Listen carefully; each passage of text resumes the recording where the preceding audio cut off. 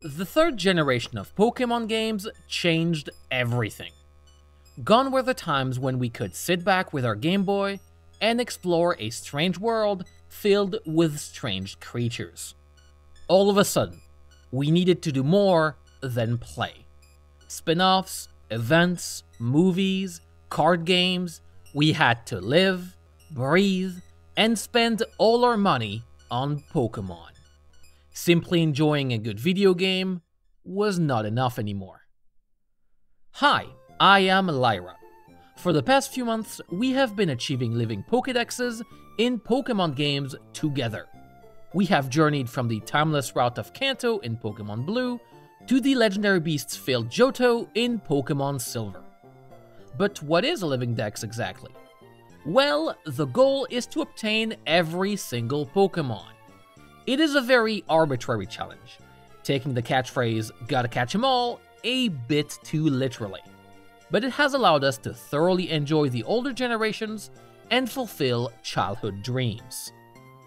But Gen 3 introduced a huge hurdle to this challenge. It is common knowledge the first two generations were absolutely broken in almost every way. And, while weirdly charming, Game Freak decided to fix this. Ruby and Sapphire were remade from the ground up, and weren't completely busted anymore. But doing so, and with the release of the brand new Game Boy Advance, removed the possibility of trading with previous versions, making our collection work a lot more difficult. Although, if you are not looking to catch every Pokémon, Ruby and Sapphire introduced quite a bit of improvements to the formula. First, the two versions now feature differences other than just seemingly random Pokémon distributions, with changes to the main plot and exclusive legendary Pokémon. In practice, the differences are small, but at this point, anything is good to justify releasing two copies of the same game, given trading Pokémon was not a novelty anymore. Second, the addition of elements like Pokémon abilities, natures, and double battles, which add some much needed variety to the core mechanics. These may have their detractors, especially in the competitive scene, but are great fun for casual players. Third, a plethora of quality of life changes to the game. More than just glitches being fixed, several mechanics were modified to be more in line with how they work in recent generations. The most important for me is PC management. I played a lot of Gen 1 and 2 lately, and it is by far the improvement I am looking forward to the most. Unfortunately, we are still trying to catch all the available Pokémon, and looking at Pokémon capture and exclusivity in Gen 3 paints a grim picture. In order to catch all the version-exclusive Pokémon, we need 5 games. Both newest versions Ruby and Sapphire, both Gen 1 remakes Fire Red and Leaf Green, and Emerald.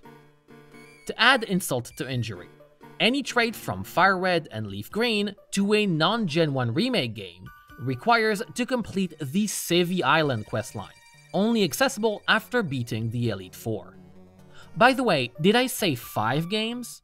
I'm sorry, I meant 7, and a whole additional console, as playing the GameCube games Pokémon Colosseum and Pokémon XD Gale of Darkness are necessary to obtain Lugia and Ho-Oh, and are also the most convenient way to get a bunch of unique Pokémon. See, some of those Pokémon are available in the mainline games, but are stupidly difficult to obtain. The 3 legendary beasts can be encountered in Fire Red and Leaf Green, but also require finishing the Savvy Islands, and only one of the beasts will show up, depending on the starter we chose, meaning 1 legendary beast per completed save file. It is still not as bad as in Emerald, where Professor Birch will reward us for completing the Hoenn Pokédex with a single Johto starter. If we want all 3, and we do, we have to complete 3 Hoenn dexes in 3 different save files. We can trade the Pokémon, but that's still a lengthy endeavor. Which leads me to a simple question. Given the hoops we must jump through to obtain so many unique Pokémon, how are we supposed to find other people to trade with? Making Pokémon that much more difficult to obtain breaks the concept of version exclusivity. In Gen 1 and 2, you can realistically complete your Pokédex by meeting other people, as you only need common Pokémon from the version you don't own. To complete a Pokédex with the help of other people in Gen 3, we need to find several people who all own different versions, who finished the game and picked a different starter than us, that are willing to catch a difficult roaming legendary and trade it away, and that have completed a Hoenn Pokédex. Anyone committed enough is likely to buy all the versions themselves, which seems to be Game Freak's intended goal. And even then, they are still forced to play the side games and participate in Pokémon events. And that's where we get to the core of the issue. Before Ruby and Sapphire, the mainline games were the central pillar of the Pokémon franchise, with all the tie-in products taking inspiration from them. Since Gen 3, the core games are only a part of the Pokémon franchise. It is no surprise the tagline "Gotta catch 'em all" was dropped, as we cannot catch 'em all, with the National Pokédex impossible to complete at the release of Ruby and Sapphire. A decision which only makes sense if you see the game as one piece of a bigger Pokémon puzzle. I wouldn't take umbrage with this puzzle if it wasn't so expensive to complete. The new unofficial tagline in Gen 3 seemed to be "How much are you willing to spend?", as the maximum number of Pokémon you could obtain was based on how much money you had. Like previously mentioned, if we want all the Pokémon, we need to own a Game Boy Advance with Pokémon Ruby, Sapphire, Fire Red, Leaf Green, and Emerald.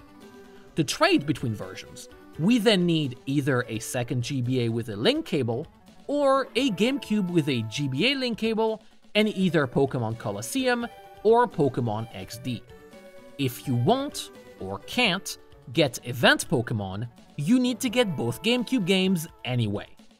While we're at it, how do you rationalize buying a game made by a completely different developer? The main reason to play the GameCube spin-offs is to obtain content for the more successful mainline games, not the core enjoyment they provide. When you can't stand on your own and have to rely on other games to justify your existence, it doesn't bode well. And I haven't played either spin-offs, so I have no opinion, positive or negative. It just seems like a very contrived experience. Spin-off games are not a new thing, but they were completely optional in the past. Not anymore. Now, if we want to avoid purchasing so many games, we can choose the event Pokémon route instead.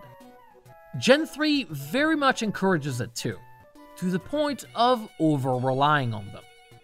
Where Gen 1 and 2 had a single forced event Pokémon each, Mew and Celebi respectively, in Gen 3, if we want to use the GBA games only, 6 of our Pokémon will need to be obtained through events: Mew, Lugia, Ho-Oh, Celebi, Jirachi, and Deoxys. And events are terrible for video game preservation. What are we supposed to do now that these games are old and events for them don't exist anymore? Some Pokémon are just impossible to obtain legitimately. The stance of Game Freak and Nintendo on the matter is crystal clear. Why do you care about old games? Just buy the newest ones. Great. Thank you. Even back then, events were bad. The travel is going to cost you, unless you are one of the lucky few who lives next to a distribution place. And they're just dumb. You want Mew? Well, you're in luck, because Toys R Us is celebrating the anniversary of its mascot, Jeffrey. Because that's what I'm looking forward to the most in Pokémon games. Jeffrey.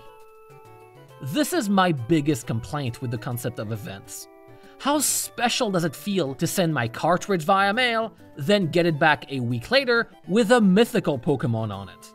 or to show up at a store I've never been to, in a place I will never visit again, and ask someone who doesn't care about Pokémon to make one appear in one of my boxes.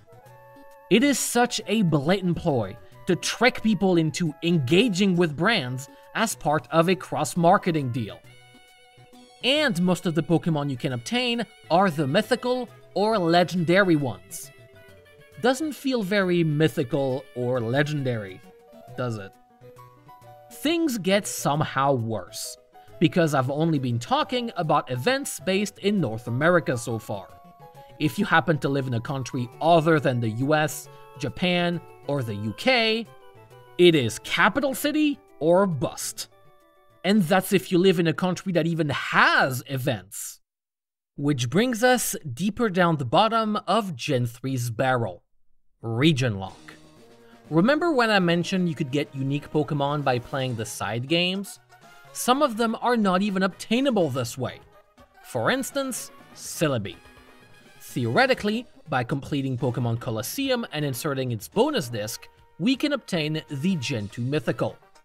Except this is only the case in the Japanese version of Colosseum, and since the GameCube is a region-locked console, we would have to play the Japanese version on the Japanese console. The Game Boy Advance is fortunately not region-locked. But it doesn't matter, because Japanese Colosseum only connects to Japanese Gen 3 games, making Celebi an event-only Pokémon. What about the Gen 1 Mythical, Mew? Well, our good old friend Jeffrey is actually the only way to obtain it, because the in-game events to encounter Mew starts with the old C map, an item only distributed in Japan. Frustrating, huh? Welcome to the world of being European and liking video games. A world where classics like Final Fantasy VI or Chrono Trigger, lauded by many as some of the most important games ever released, never released. And when niche games do come out, they are ported directly from the US version, without any localization work done. In a silly way, they are the reason I speak English now. Learning the language is a necessity if you want to play lesser-known games. I am thankful for it though, as being able to speak English has allowed me to reach an audience on YouTube and make videos you seem to enjoy. But enough positivity, let's talk about how Europeans got the short end of the stick in Gen 3. The Pokémon Colosseum bonus disc, which contained Celebi in Japan and Jirachi in the US, is not a thing in Europe. To get Jirachi, European players need to purchase a third game, Pokémon Channel. Additionally, after the commercial failure of the Game Boy Advance peripheral e-reader in North America, production was stopped and the e-reader was never released in Europe. Given one of the main functionalities for the add-on was to add extra content to the Pokémon games, including the unique Eon ticket in Ruby and Sapphire, European players were, once again, completely forgotten. So, why? Why did Game Freak and Nintendo decide to break a solid game into so many tiny pieces? For the same reason every big company salivates at the idea of having a sprawling cross-media empire. Money. It makes sense. And I won't blame a company for wanting to make money. I will blame them when they do it by lowering the quality of the end product. But hey, a company is a company, they will make money, nothing wrong with that. Nothing wrong until you remember their target audience. Kids. Then you realize how predatory these tactics are. Because kids don't ask questions. They don't know any better, so they will follow whatever you say. You need to buy 7 games over 2 consoles. Let me ask my parents. You have to care about everything that says Pokémon on it, regardless of the media, people behind it, or how relevant it is to the main games. I love Pokémon. so I don't have a problem with that. And once they grow up, they won't even ask themselves if releasing 2 versions of the exact same game is still relevant or necessary anymore. Because this is the way it has always been. I mean, why have 1 finished game when you can have 2 unfinished ones? I apologize for being so cynical, but it's hard not to be, especially when you used to be one of these kids. See, I started playing Pokémon when Red and Blue released. I can still recall the birthday where I got my Game Boy Color, Pokémon Blue, and then disappeared from the surface of the Earth. I was transported, enraptured by this unknown world full of fantastical creatures. I remember the summer I spent a few years later playing Pokémon Silver day and night, marveling at how the in-game world mimicked the real world, with Pokémon and locations changing depending on the time of day. And then Gen 3 came out, and the magic of Pokémon faded away. Suddenly, I was supposed to buy several games on 2 different systems I didn't own, participate in events happening on the other side of the country, and consume as much Pokémon content as possible. All the while, knowing most of the unique and interesting stuff would only ever happen in Japan or the US, and never see the light of day in Europe. I was seemingly being punished for not having enough money, not living in the right place, and not being able to travel or import hardware. Things I, as a young teen, had no influence over. And that is why I didn't play Gen 3 back then. All the negative aspects I mentioned are not theoretical. They are what drove me away from Pokémon. At the end of the day, my main issue with Gen 3 is not the quality of the core games. If anything, they feature clear improvements and intelligent additions to the formula, or the quality of the tie-in products for that matter. My main issue is the fact I can talk at length about a game without mentioning the game part. Most of what Gen 3 inspires is version exclusive, cross-connectivity, spin-offs, business decisions, and everything else other than getting lost in a brand new world. Far are the times when we could just boot up the game, enjoy ourselves, and have a complete experience. All that side content wasn't added on top of what was already there. It was removed from the mainline games to be served piecemeal later, pulling Gen 3 back from being truly amazing. Having played Gen 1 and 2 at length recently to complete a living Pokédex has made that shift in focus painfully obvious. Wait, the living Pokédex! That's right, I almost forgot! It all started with us trying to catch every single Pokémon. The release of Ruby and Sapphire may have brought dubious changes to the franchise, but I am still very excited to actually play the games. Finishing the previous Pokémon generation allowed me to enjoy and appreciate the early games in ways I hadn't before. I am confident the Gen 3 Living Dex will do the same.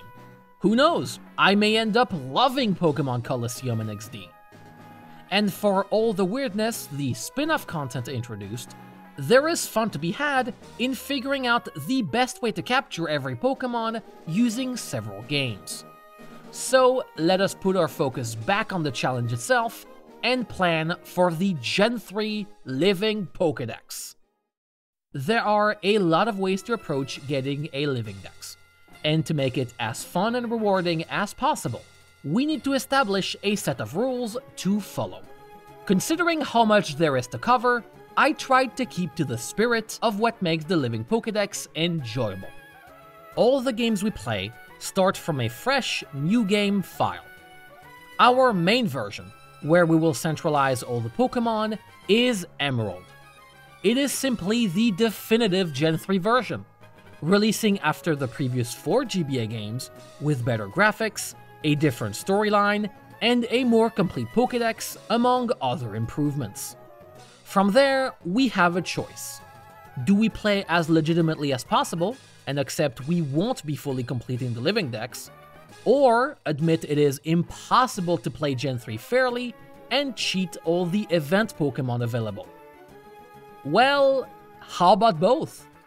I want to see all Gen 3 has to offer.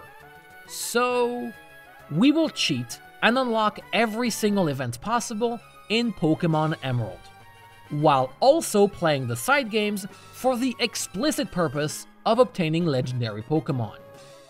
This means, instead of doing the smart thing and picking the easiest way to get Lugia and Ho-Oh, we will get 2 versions of each. It is extremely silly, but if we are going down the rabbit hole, let's do it right. Finally, apart from events, no other cheats are allowed. No glitches either, which are different from cheating, but tend to make the game less fun. Catching Pokémon just isn't the same with an endless supply of Master Balls. To help us complete a living Pokédex, I used my skills as a web developer and made a website. It features all the encounter data in both the GBA and GameCube games, as well as a Pokédex tracker, so you can follow along and complete your own living dex. If you only want the Hoenn Pokédex, there's an option for that too. It took a lot of work to get everything set up, so if you find the website useful or have any feedback or suggestions, be sure to let me know. Using all the data gathered, I was able to plan the path forward. So here is the Gen 3 Living Dex journey. First, we play our main version, Pokémon Emerald, until the end, so it can receive all the Pokémon from other games. We then play a Gen 1 remake and unlock trading with other versions. We complete Pokémon Colosseum and Pokémon XD Gale of Darkness to obtain Lugia and Ho-Oh. We catch all the version-exclusive Pokémon in Ruby, Sapphire, Fire Red, and Leaf Green. We catch every remaining Pokémon in Emerald, as well as evolve them and obtain all the eggs we need. Get ready for this step. It will be a doozy. We then complete the challenge by getting all the event Pokémon in Emerald. I spent most of our time lamenting the changes Gen 3 made to the Pokémon franchise, but it doesn't deter me from completing this challenge.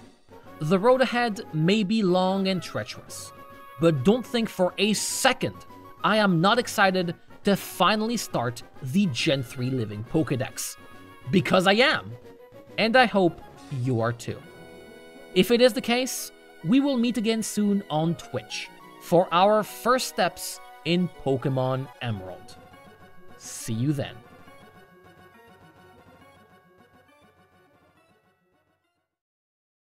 As you have probably guessed, making the website and this video took quite a bit of time. So now more than ever, the support of every single patron has been precious.